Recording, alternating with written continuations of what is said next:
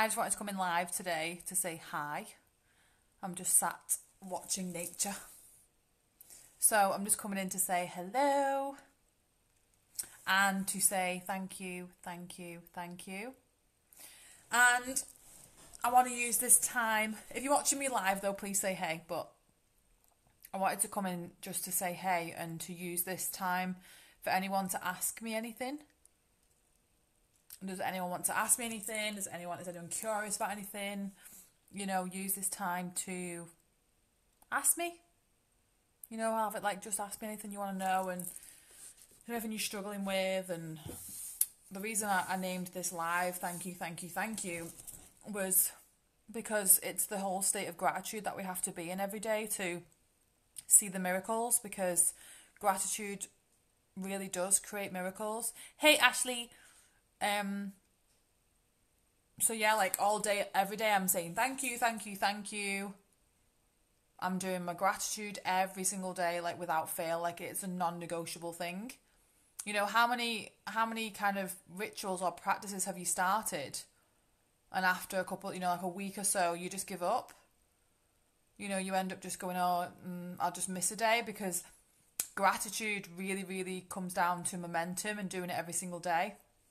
And I really feel gratitude is the magic word. It really is the magic word for everything, because, you know, as humans, we tend to complain a lot. Like we complain, you know, on a daily basis, you know, even if it's the weather, you know, oh, it's a crap day, it's raining, but we don't actually look at the good in the day. Like yesterday was a rainy day, and I looked out the window and I just said, I'm thankful for the rain today because the plants need it, the animals need it. Hey, Whitney. So it's changing the way you look at things. And it's like the amazing Wayne Dyer says, when you change the way you look at things, the things you look at change. And on a daily basis, when you're out and about, you see the world differently. And not only do you feel better in yourself, because you're actually looking at all the amazing things in your life. All I've been doing while we've been in isolation is doing a lot of practices, a lot of rituals, a lot of inner work, deep stuff, healing, gratitude. Like I've been focusing so much on gratitude. Hey, Laura. And it really is the powerful tool to get you to the next step in life, because instead of saying, oh, I don't have this, you know, you need to look at, like, so for example, one of the practices I've been doing is picking a negative situation and listing 10 things that you're grateful for about it. So, you know, what's the one thing we can all write down now, a negative situation? This pandemic, you know, it has been a big, hard situation for us all. But I found the time to write 10 things that I was grateful for about this pandemic. So instead of waking up moaning about the pandemic, look at the things to be grateful for, or, you know, any negative situation that you're in, you know, think about it and write about all the positives that are in it, because there really is so much good and so much to be thankful for within the world. And that's the shift. It really is the shift. It's just your perception of life is a complete shift. And as humans, a lot of us are in fear mindset all the time, you know, and fear feeds our ego. And we need our ego, because our ego stops us from, you know, proper danger. So like, you know, if there was a car coming towards you, your ego is the one that says, move out of the way.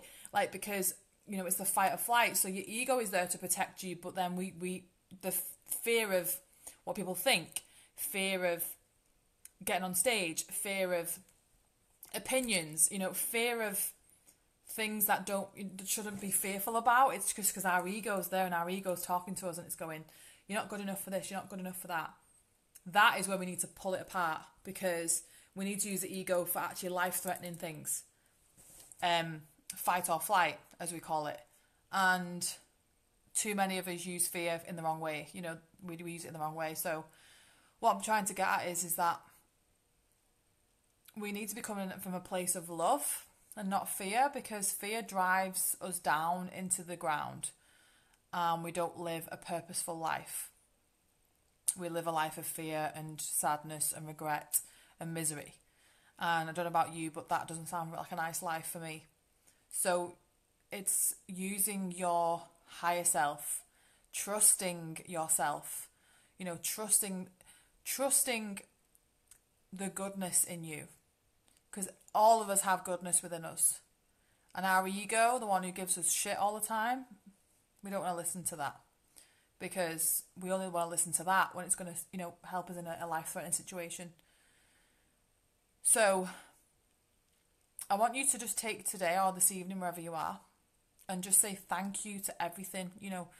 Just get used to saying thank you, because we all got taught to be polite. We all got taught to say please and thank you. But how many of you just got taught to just say thank you for everything in your life? Like, look at the people who pray before they eat. That is such an amazing thing to do, because you're actually being grateful for what you're about to eat. And like when we were little, you'd laugh at things like that because you thought it was stupid and not cool. But it's actually the coolest thing ever. It's the coolest thing ever I've been doing it before I eat my dinner or my lunch. I sit and go, thank you for this amazing food that I'm about to eat. Before you make a cup of tea or coffee in the morning, I say thank you to the kettle that is just boiled. I say thank you to the hot water the water that I put in the kettle.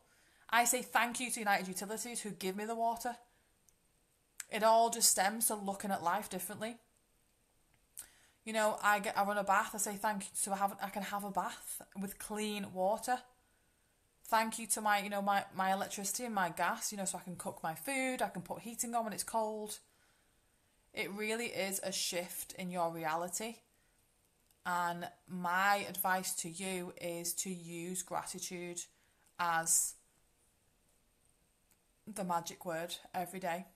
So, excuse me, I want you all to start there's such a powerful message behind this. There's just, hey Marie, there's just we need to, so when you're watching the replay on this, like, it really is a powerful message. It's just, we want to stay humble, because when we're striving for something like we want a nicer house, a nicer car, material things, we're not coming from a humble place. So we have to look at like what is already in our life. A roof over our head, hot water, electricity, clothes, food, water. And we have to stay humble, because he who is grateful will be given more to be grateful for, but he who isn't will have it taken away. And that is the most truest and real thing I've ever heard in my life. Because you think if you're not in a state of gratitude, you feel like you're in victim mode and I'm not getting this, I'm not getting that. But when you're in gratitude mode, like I am, things miraculously change. They really do, in every aspect of your life. And my last thing I want to say is, with gratitude comes surrendering. Surrendering to life, letting go of the outcome. Really letting go of the outcome, because if you really trust in the universe, if you really trust in you, everything in your life will be shown to you without fail, because it's true, the universe has you back. But if you really trust in that, everything that is meant for you on your path will miraculously show, because you have trust, and we have to remember that when we have trust, we just surrender. Because have you heard the phrase, what's meant for you won't pass you by? That's what I'm trying to get at. If you trust and surrender to the universe, to source, to God, that what is meant for you will be shown to you. And it really will. It really, really will. So I was just really called and drawn to come on today. And I've had some really big, realizations, because I've had a lot of shifts and I want to help people have shifts. But my main focus is that I'm a healer. I'm a real powerful healer. Like, I really am. Like, I know I've got a healing voice. I've got healing hands. I've got a healing energy. I've got a healing aura. Everything about me is healing, and I'm not afraid to say that anymore. My ego would stop me saying that, because they'd say, you can't say that. You're being smug. You can't say you're a powerful healer. Who are you to say you're a powerful healer? And I'm like, go away. Ursula, go away.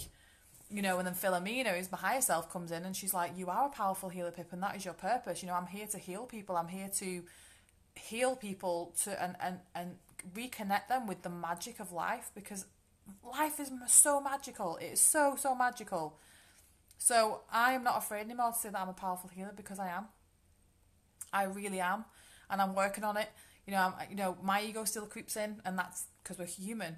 Everyone's ego creeps in, and the beauty of it is that we learn, and we keep meditating, we keep journaling, we keep doing our gratitude, and the ego gets quieter and quieter. So, yeah. I hope you're all having a lovely day as the sun's back out now. Thank you, thank you, thank you to the beautiful sun.